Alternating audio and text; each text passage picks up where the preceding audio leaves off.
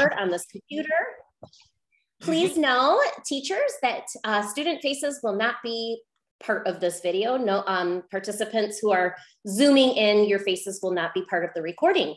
So welcome, ladies and gentlemen. Today is a big day. It is the book release of our new book by Cindy Williams Schrauben. It is called This Could Be You, Be Brave, Be True, Believe, Be You. And I'm so excited to introduce Cindy to you. But before I do so, I would also like to introduce Heather. You should be able to see Heather on the screen right now. Heather, will you wave to them, please?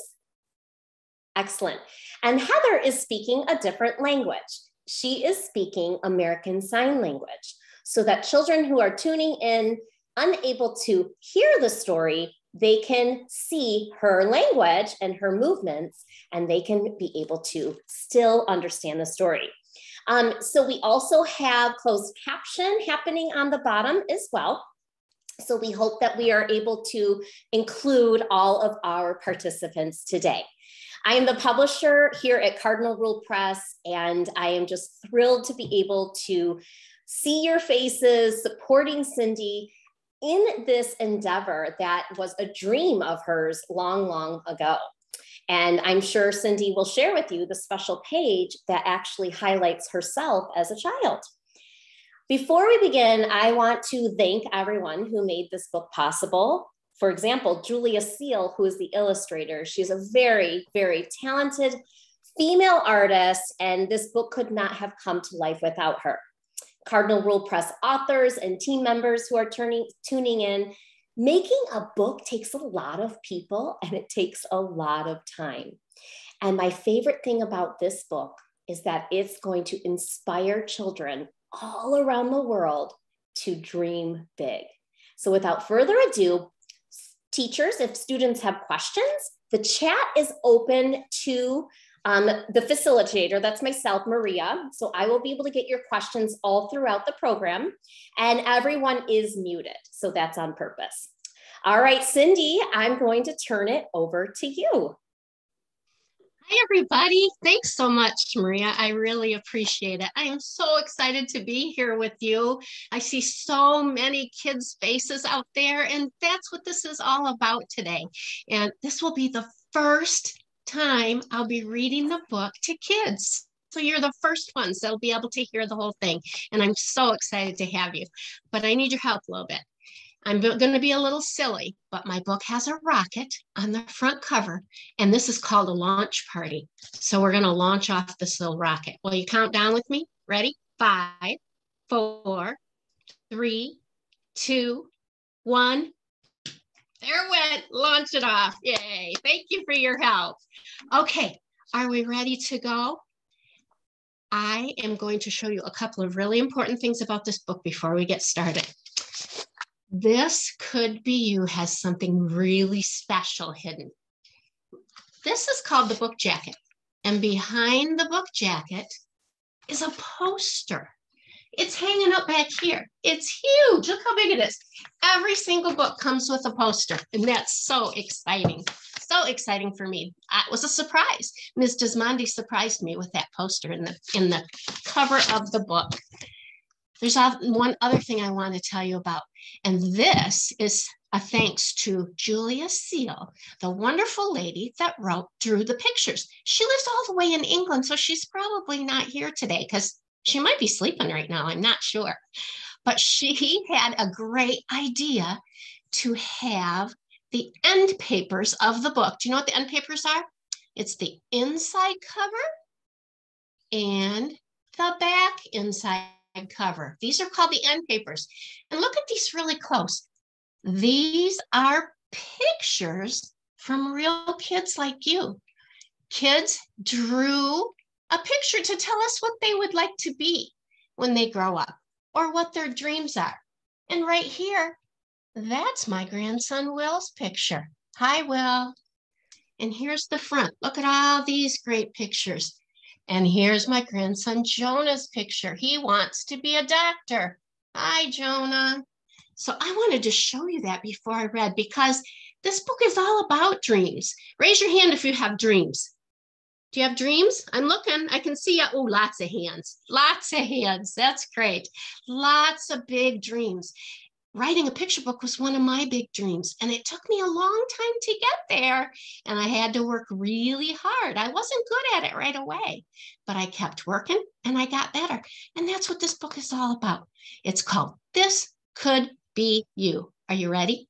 There's one thing you have to help me with while I'm reading. At the end of every page, it says, it could be you. Can you say that with me? It could be you. All right. So when or not me, but my little bee friend points at you, that means it's your turn to say, it could be you with me. Ready? Okay, here we go. This Could Be You by Cindy Williams Schrauben and illustrated by Julia Seal. Who pursues their top dreams? They're never, ever stop dreams. Persist until they drop dreams. Believe it could be you. Did you help me? I didn't get my B up there high enough. Look at this girl. This is a picture that Julia Seal drew of her own family. They hiked all the way from this lake, all the way up to the top of this mountain. And this is her daughter and how proud she was after she worked hard, because we can all do hard things, right? All right. What do you think this guy wants to be? Who displays Explore Drive? And astronauts let soar drive. A faster, higher, more drive? Blast off. It could be you. How about this girl here? Who has keen design flair? An artist's time to shine flair. A sketch and then refine flair? Create. It could be you. Do you know what sketch and then refine means? Look at this. Do you think she was a beautiful artist right from the beginning? Did she make beautiful pictures the first time she tried? I don't think so. Look here. There's a bunch of pieces of crumpled up paper. Can you see? It looks like she had to try and try and try again to make that happen. But she did it. All right. Look at these kids. They're on a race. Who inspires teamwork? And athletes go full steam work. The fight to reign supreme work? Play on. It could be you. Look at all their friends over there cheering them on.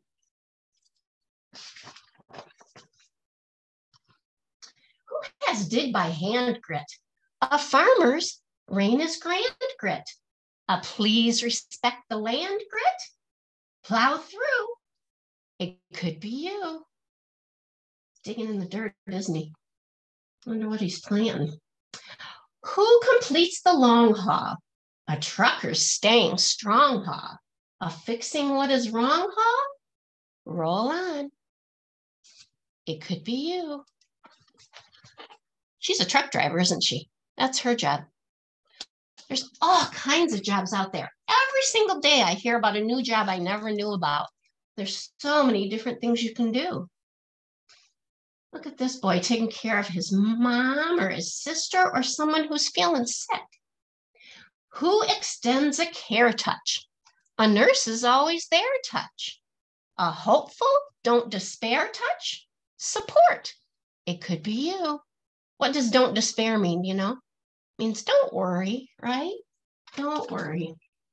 Who observes with pro eyes?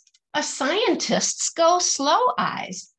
The always more to know eyes? Inspect. It could be you. He's checking out that bee, isn't he? Scientists have to check out lots of stuff. Oh, look at this page. Goes this way. Look at these kids. How do you think they're feeling? All different feelings, huh? Who maintains a brave face? A captain's never cave face. It's rough, but ride the wave face. Jump in. It could be you. Are you helping me with the it could be you?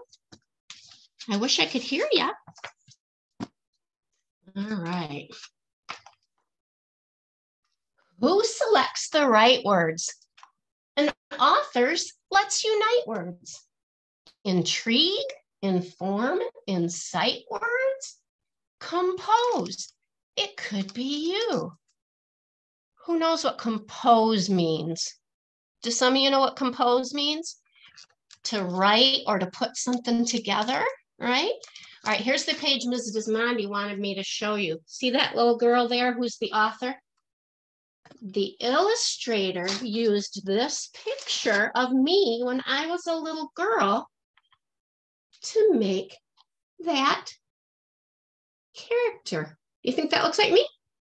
Pretty cool, huh? That was another surprise that Ms. Dismondy gave me. She gave me lots of good surprises. Who dares off the cuff feats? A firefighter's rough feats. The vow to do enough feats? Protect. It could be you. What do you think he wants to be? Firefighter, huh? Oh, I love this page. Look at all the color. What are these kids doing? They are really working together, aren't they? They're taping and gluing and painting and measuring to make that crazy contraption. That looks like so much fun. Who applies a try mind? And engineers ask why mind? And always aiming high mind? Invent. It could be you.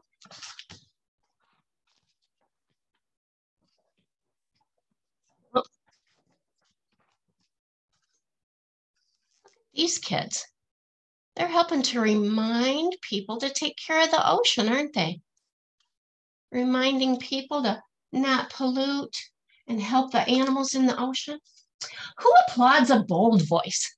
A judge's truth be told voice. A right for young and old voice? Speak up.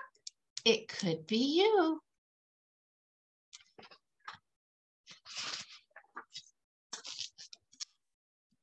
What's going on here? Those older kids are helping and the younger kids, aren't they? Who defines a kind view? A teacher's stretch your mind view. A no one left behind view? Instruct. It could be you.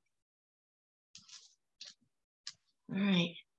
Who believes in your dreams? Courageous to the core dreams.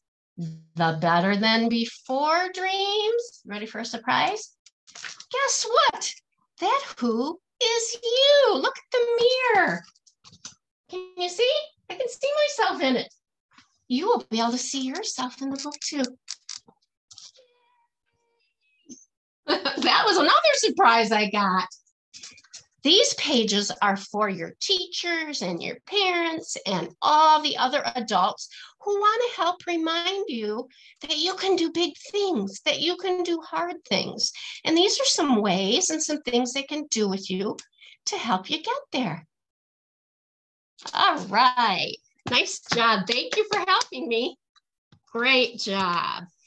All right. Ms. Dismondy, do you have any questions for me, or would you like me to talk a little more first? Well, first of all, I'm going to ask that everyone on the count of 3, I want you to put your hands up, and we are going to give Cindy a big round of applause for reading her book to the public for the first time. It's such a big deal, boys and girls, to be able to get your words into print and out into the world. So congratulations. Oops. So Cindy, can't be in video. So Cindy, what I would like you to do is I would like you to answer the first question, which is, do you have any advice for kids wanting to become an author? And this is coming from a classroom in New Jersey. Oh, I sure do. Writing a picture book took me a long time, and I had to have lots of helpers. Have you ever done peer editing in your classrooms where you write a story and then your friends look at it and give you ideas and tell you what they think? Have you ever done that? Well, authors do that too. We call them critique partners. And I have lots of friends, and I see some of them on here right now that have helped me with my stories. We write our stories and then read them for each other and give suggestions and give critiques and sometimes lots of praise. And at first it was kind of tough because when you first think you have a great story and you hear some critiques from other authors, at first it's kind of hard to hear, right? Just like when you get your peer editing. When you do your peer editing, we shouldn't always say it's beautiful, it's wonderful, it's great, because that doesn't help much, right? Making mistakes and learning from those mistakes is the only way we can get better. Let me tell you a story. When I was in high school, my best friend, we used to do our homework together. And he said, "You're not a very good writer. I'm just going to fix this for you because it's just not very good." And you know what? I let him do it. And that was not the right thing to do. What should I have done, do you think? I should have said, "Well, help me get better. Show me what I need to do so I can improve," right? So that's what I wish I had done. And instead, I just let him work for me. And I had kept that in my head for a long time. And I finally realized, you know what? I'm getting better because I'm working at it. So that's what you need to do. Keep pushing, keep getting help from your peer editors or your critique partners or your teachers, and you'll get better. I promise you will. That's fantastic. We have a lot of who, what, where, when, why, and how questions. So the next question is from a second grade class in Pennsylvania. And I'm going to answer part of it for you, Cindy. The first part of it is, if you were an author, what would you do instead? And the answer is that actually Cindy does a lot of other things as well as being an author. And that's what a lot of people, when you see someone who has a job, like in the story, the truck driver who has a job, that truck driver might also be a mom, or she might also be a grandma. And so a lot of us authors and people who are out in the world working have many roles that they play. Cindy, before this book came out, tell us a couple of the jobs that you worked at. I've done a lot of different things because I like to try new things. That's just kind of the way I am. But I was a teacher. I taught some preschoolers and I taught kindergartners for a while. And I am a mom, most important job, and a grandma. And I also worked at a children's museum for a little while, but most of my jobs have been with kids because I just love kids. And I am so happy now that I can share my books with you. That's fantastic. There is another question, and I love this question. Who inspired the different things that kids could be in the book? Did you know people who had those jobs, or did you brainstorm them? That's a really good idea. Both. I know some people that have the jobs that are in the book. My daughter's a teacher, so that's one of the jobs in the book. My other daughter is in healthcare, and my husband is in healthcare, and there's a nurse in the book. So lots of the jobs in the books, I know someone, but some of them I didn't. I don't really know a truck driver, but we had a career day the other day and got to hear from one. There are so many different jobs out there, but brainstorming is one of my favorite parts of writing a book. I love to brainstorm and get ideas. Oh, this next question is going to be a hard one. Are you ready? Oh, I'm ready. I'm ready. This always stumps the authors when this question comes in. Here we go. Okay. How long did it take you to write the book? So I'm going to break it down. How long did it take you to draft and edit and revise approximately? And then how long did it take you to get a publishing deal? And finally, the process of signing that contract to the book being in the world. You got that? I got it. Okay. This book came out much easier than a lot of the books I've written because it doesn't have a plot, right? Or a storyline. It's more of a poem picture book. And for me, that's easier. I struggle just a little bit with the plotting sometimes. And some of my critique partners I see on here will know that. So probably actually doing the writing of the first draft probably just a couple of days or so. But then I sent it to a lot of my friends who are watching, and those are my critique partners, right? So they're like my peer editors, like you have your friends, and they gave me all kinds of ideas on what might be improved or what they did think that worked. And that probably went on for a few months, several months, maybe a year. And then after that, I sent my story to Ms. Dismondy, and she offered to publish it. And then after the publishing process, it was about a year, right, Ms. Dismondy? It was just about a year ago this time that we made the deal. So all in all, a couple of years at least. Fantastic. Marielle would like to know, when you are not reading and writing, what is it that you like to do? I like to hang out with my family. That's my favorite thing. I love to read. I love to go to the lake, hang out at the lake and be outside. When I'm at home, I'm usually inside behind my computer, writing and reading. But in the summertime, getting out and hanging out at the lake with my family, that's my favorite thing, and my friends. Fantastic. Zach would like to know if you play any sports. I don't, although when I was a little girl, I did. I loved to play softball when I was a little girl. I was kind of a tomboy. I was the oldest, and my brother didn't come along for 6 years. I was 6 when he was born. So until then, I was kind of my dad's sidekick, and I did a lot of sports and hung out at the ball field a lot with him. And I should say that Zach is one of the junior illustrators. So that question came from Zach, who's one of the— Yay, Zach. Thank you. I want to thank all those junior illustrators for all their work. Another question is, let's see, what will your next book be? We're going to take just a few more questions here before we wrap up. That's hard to say. I have several books that are out there right now. My agent has sent them off to some other publishers like Ms. Dismondy to see what they might like. Some of them are poem picture books like this, and some of them are stories. And usually my stories are kind of silly and quirky. Fantastic. This next question, I'll go ahead and answer it, Cindy. The question is— Good.